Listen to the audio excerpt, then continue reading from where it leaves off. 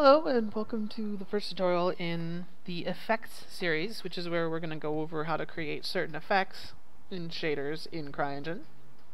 I'm just going to give a base overview of what we're going to try and achieve.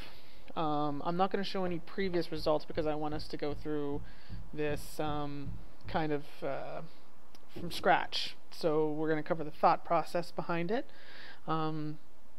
And we're going to lay out what we're going to need in terms of our features. So I'm in the previous tutorial series, both of them, we went through setting up the environment for programming shaders in CryEngine, and then we went through adding texture slots, parameters, and features to shaders.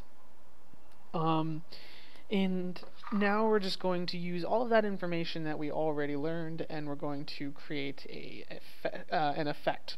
We're going to create an effect called SlopeBlend, which is basically applying a material layer or a texture or something like that to the top of an asset, or really any side, depending on what you're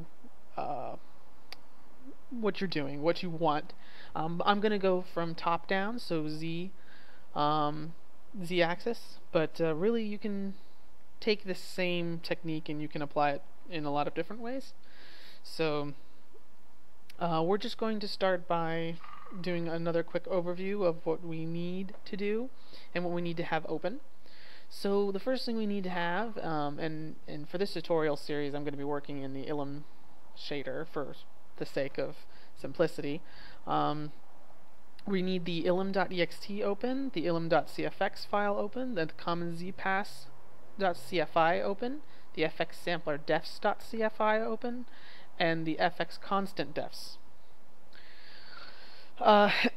Once you have all those open, then we're going to go ahead and look through our ilum.cfx file, and I'm just going to do another real quick overview.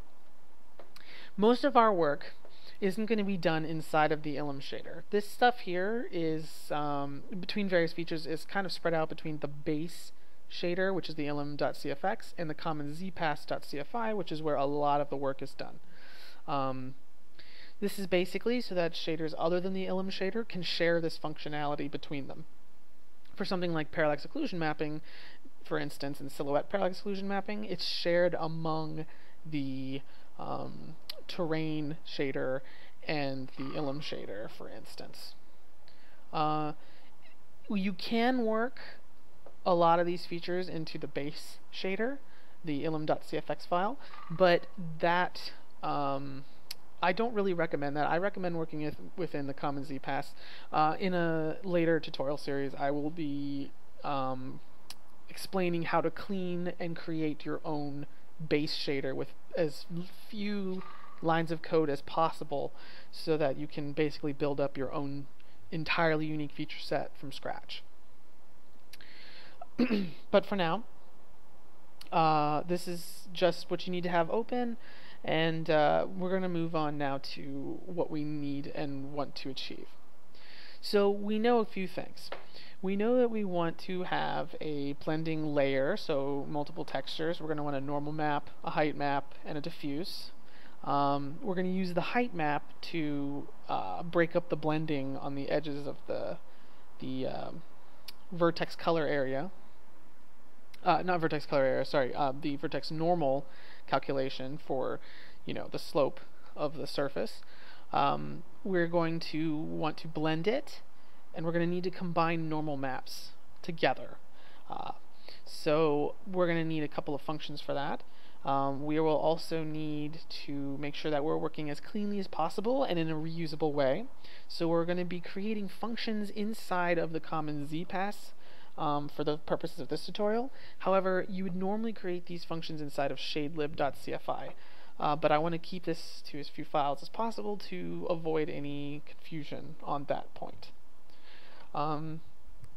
Okay, so knowing what we do from the previous tutorials, I'm going to stop recording this now, and we're going to, in the next tutorial, we're going to go ahead and bring in all of the texture slots and parameters that we think we'll need for our initial effect, and that will be a nice review of the previous tutorial series. So I will see you then.